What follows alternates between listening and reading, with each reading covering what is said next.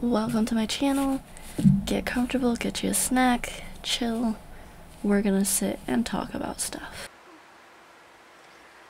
So today I wanted to go through my fall TBR for 2021.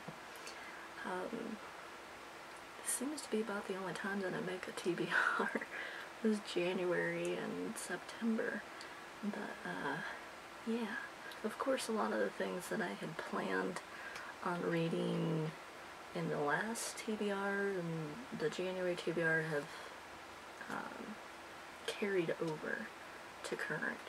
And I don't know, I might do a video at the end of the year where I see, did I read my TBR? We'll see.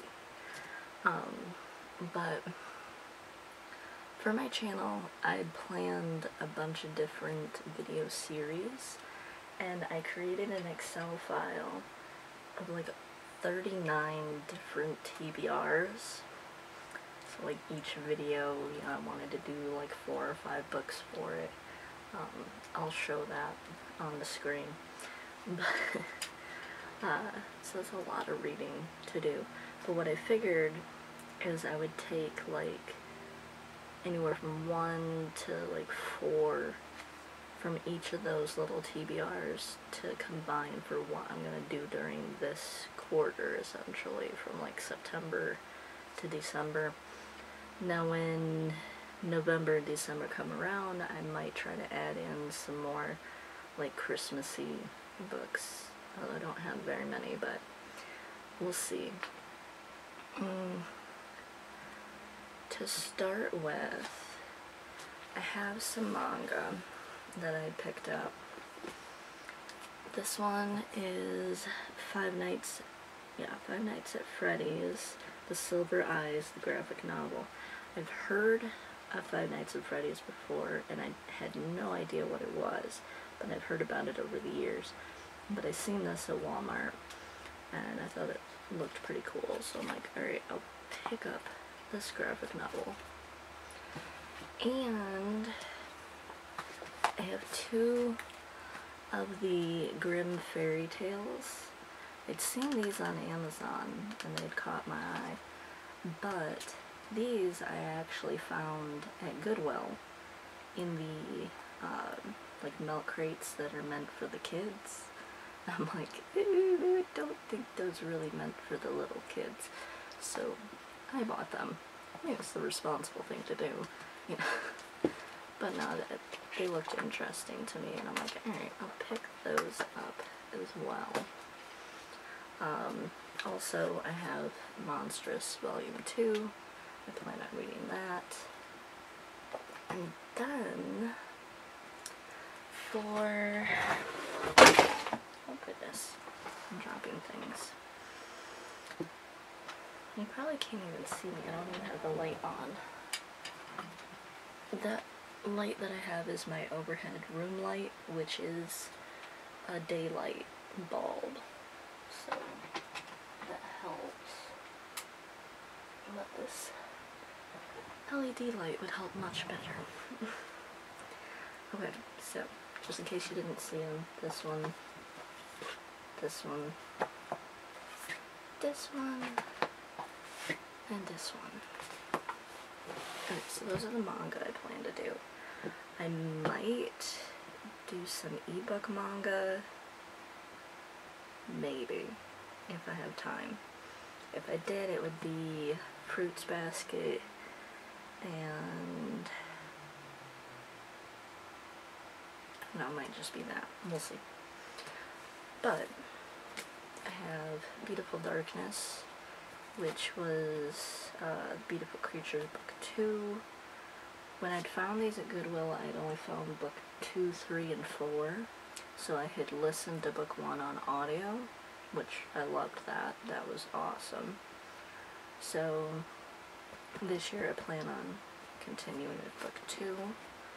This can apply to 2 of my TBRs. It would help with the Buzzwordathon because of Dark, and it would apply to my genre one, which would be the YA vampire ones, and it's a video that'll come later on once I read all the books.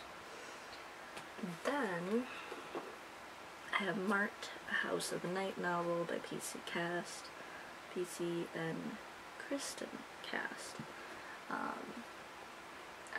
This was recommended to me by a friend, and I picked it up because I like starting the series from the beginning, even though there was like one series that I'd started in the middle, but I prefer to start with book one when I read a series.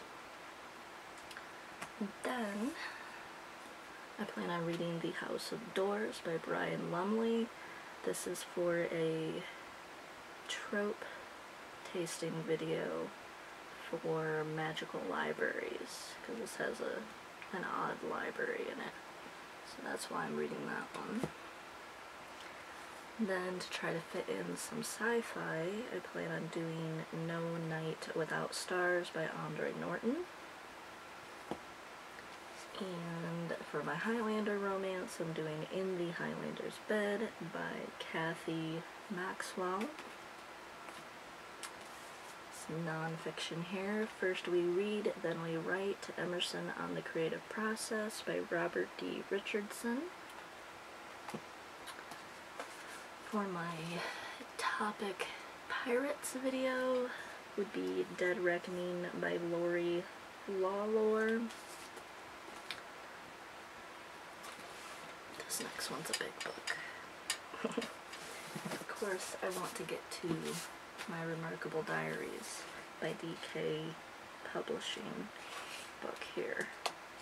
This thing is huge and gorgeous, so I definitely plan on getting to this fall. Put that over there.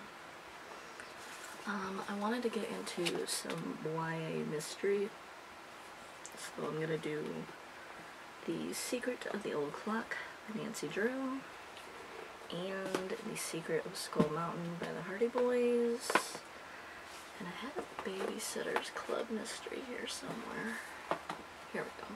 I have a couple of these, but the first one I want to do is Christie and the Haunted Mansion, mystery number 9. I plan on trying out some other YA mystery series, but I need to get them. So right now I'm going to start with what I have, and then when I get the others, I'll do those. I also want to read A Taste of Smoke by Marion Dane Bauer. I'm going to start The Misadventures of Benjamin Bartholomew Piff. Book 1 is called You Wish by Jason Lethko. And I'm going to be doing a couple other Babysitter's Club. Babysitter's Club number 1, Christie's Great Idea. And number 7, Claudia and the Mean Janine. I'm doing this one because I had found a bunch of lists of books recommended for cancers, which, oh my goodness, I can't remember if that's like my moon sign or, I know it's not my sun sign. My sun sign's Libra, but this might be like my moon sign or something is why I chose it. I can't remember off the top of my head, but that'll be coming. I'm also going to be doing a few Goosebumps. I'll do Let's Get Invisible, and one of my favorites, Legend of the Lost Legend. I figured I'd pair a non-favorite with a favorite so I can get through them. Also, I wanted to pick up some of the horrors. This one is a nostalgic read for me because I've read it before when I was younger. Jane Emily by Patricia Clapp. This one is like I don't think it's YA, I think it's like middle grade horror, but it's an older one. When was this put out? And this was published back in like 1969, but a lot of people love it. I loved it when I was younger, so I'm going to be reading that. And I want to read The Complete Tales of Beatrix Potter. I love this book. It'll be a reread, nostalgic, and it fits in with one of my TBRs of doing like a backlist, which combines some nostalgic reads and some that I haven't read, but like I was trying to read a kid's book from each decade was my plan. So this is one of those. Also, I have a bunch that I've already started reading. So I'm currently reading that I need to get to. I'm still reading A Kiss of Shadows by Laurel K. Hamilton. Loving it. So glad that I have the other books as well. I still need to get book number 9 though. And I'm still reading Find Your Happy by Shannon Kaiser. And of course the Sea, Ships, and Sailors, Poems and Songs and Shanties. I'm still working on that. I'm reading Lost in Thought by Zena Hitz. And Nevernight. I'm only on chapter 5 of this. So I'm working through it slowly, but eventually I'll get there. That's for one of my reading like a booktuber videos. I'm keeping that secret, very secret. We'll see. Also, I'm reading Hocus Pocus and the all-new sequel. I'm not very far into it yet, but this will be great for October.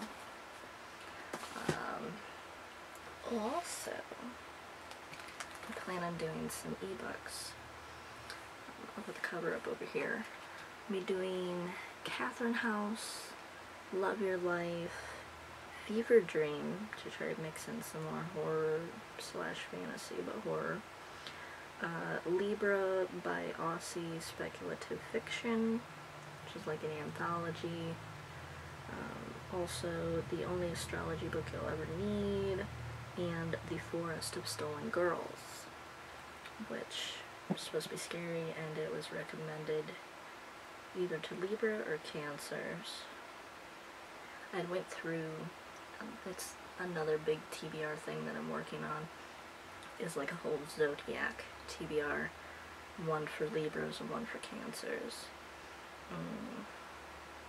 I'll share more of that later, but for now, know it's coming. But those are all the books that I intend on reading this fall.